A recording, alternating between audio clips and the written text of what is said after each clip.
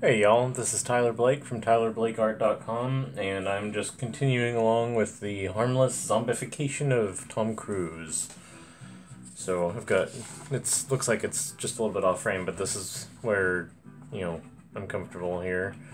So I've got my reference picture, and I had already done the pencils and started on the inks, and I'm just going to be continuing along, mostly with my brush pen for now, and I will also be doing a little bit of work with the Copic multi-liner technical pens too for some of the fine graded detail. I think this time I'm gonna be concentrating on a lot of the darker black areas just to get those blocked in and out of the way.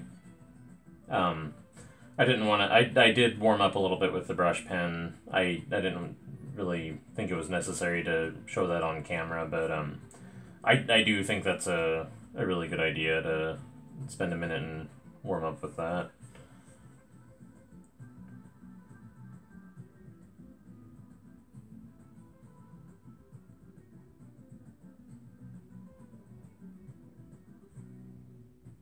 And when I do eyebrows, a lot of whether I'm doing pencil or ink or whatever, a lot of the time I like to do the underside of the eyebrow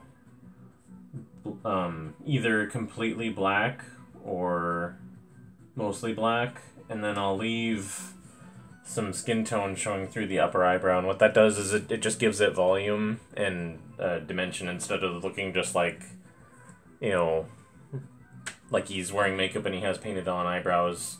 That gives it kind of a rounded shape where, it gives it more of a three-dimensional look, I find, to do that. So, with the brush pen too, I find it easier to go thin to thick with the lines, at least, and have it be controlled. So, if I and it's also easier, I find, to pull on the stroke than it is to push away or go lateral. I mean, lateral's not too bad, but I find overall that I have the most control, especially for the fine details here. So for something like eyebrows or eyelashes, I'll usually just move the page around to suit my need.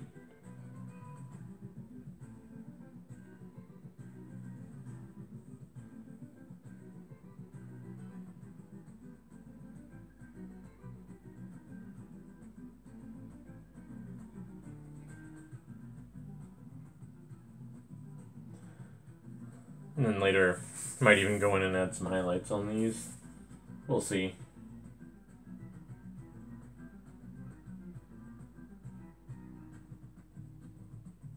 Yeah, there we go. Okay. So, let's see.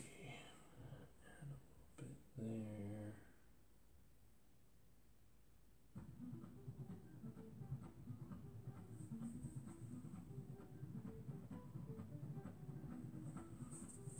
Right now, I was looking at this and something bothered me, and I realized that the eyes look dead, which, he's a zombie, so maybe that's not a bad thing, but they look unanimated instead of reanimated. And that's because there's no highlight. I just kind of blacked in the pupils, and I haven't done anything with the irises yet. So, and the highlight is actually one of the last things I would do, so I'm just going to have to live with them looking flat and expressionless for now. But, I kind of felt better when I realized that was what it was, because I was thinking, like, did I make like some major obvious mistake that I'm just missing?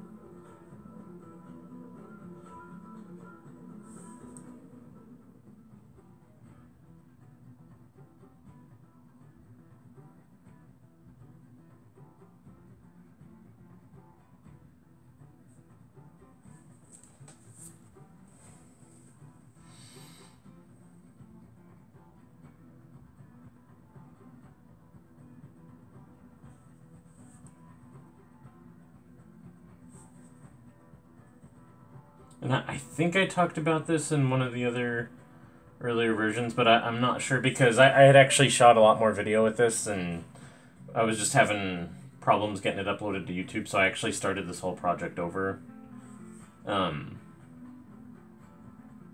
So if I didn't with hair, and whether it's curly hair, straight hair, dark hair, light hair, whatever, I find, and it's not like this isn't something I figured out on my own. This is something that a lot of people would teach. I think I might have. I don't remember how he put it, but I think that the one that really got it to kind of click for me was Alfonso Dunn on his YouTube channel. He has like a lot of great videos on drawing in general, but he has a great way of taking things that seem complicated and showing you how to simplify them to where they're manageable. So he's one that I always recommend to people that are asking about good places to learn to improve their drawing. Especially, like, those of you, like, if you're, young, if you're in high school or middle school or whatever and you're wanting to learn how to draw, y'all are spoiled. When I was in school, it was way before YouTube, and the internet was just kind of starting to become a thing that, like, some people had access to. And my art teachers, in high school, they just didn't know how to teach what I wanted to learn. At the time I was like, I'm going to be a comic book artist, and so I wanted to learn about bone structure and anatomy and muscle groups and all that stuff, and they wanted to teach me how to draw a feeling, And that was in, like, a small hick town, and that wasn't even in, like, a big city or anything like that. It's just, sometimes that's the way academic artists are, and,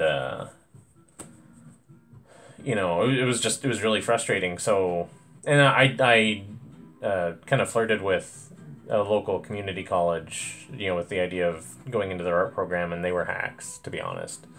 So,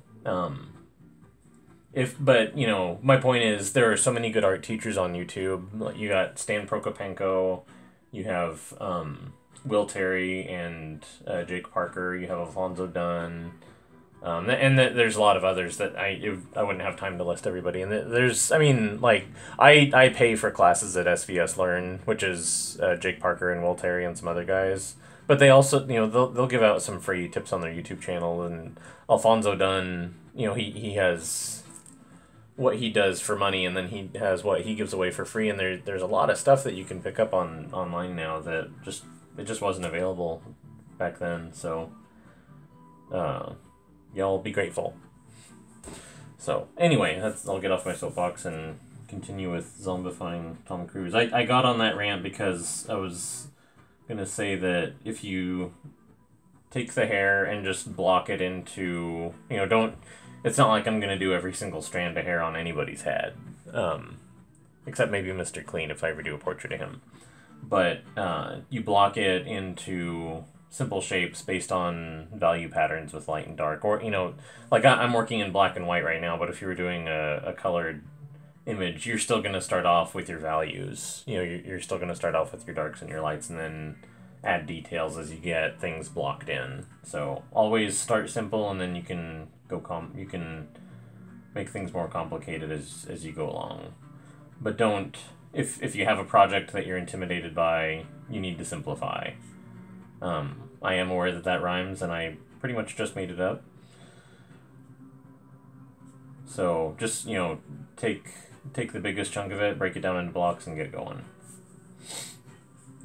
And I think for myself, and probably for a lot of people, hair has, been a big one that people are, nervous about and struggle with, because it there's so much detail. If you get bogged down in that, there's so much detail and things that, it just seems like you're never gonna get it to look good. But it's just kind of a trick of mimicking the texture and light patterns.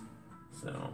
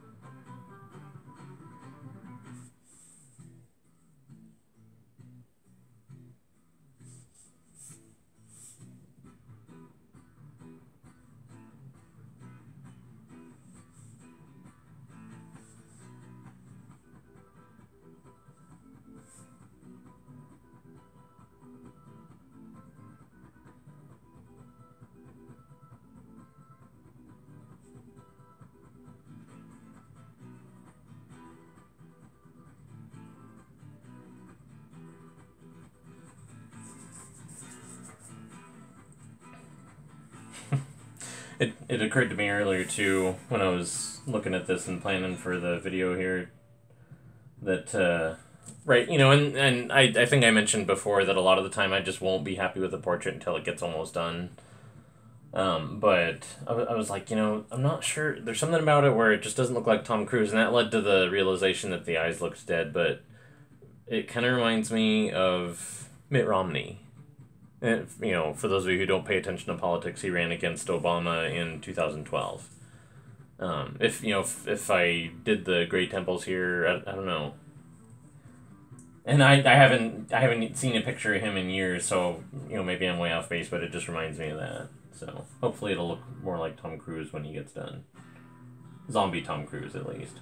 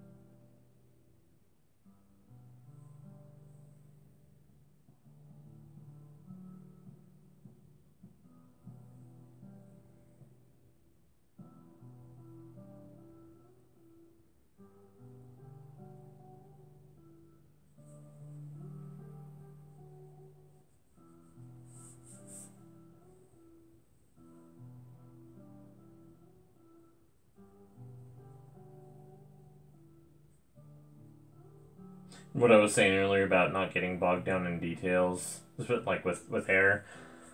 Looking at the picture, I can go, okay, there's a dark mass here, and then there's like a light hair and a light hair and a bunch more dark hairs, and then a light hair and a couple hundred dark hairs. I'm not going to do that. I'm just going to go very vague and general. And if it's an area where there's like one light colored hair and a bunch of dark hair, I'm probably just going to leave it out or add it as a highlight at the end. You know, you'll drive yourself crazy like that, and it's easy to lose interest in a project if you're just struggling with it so much that it ceases to become fun. So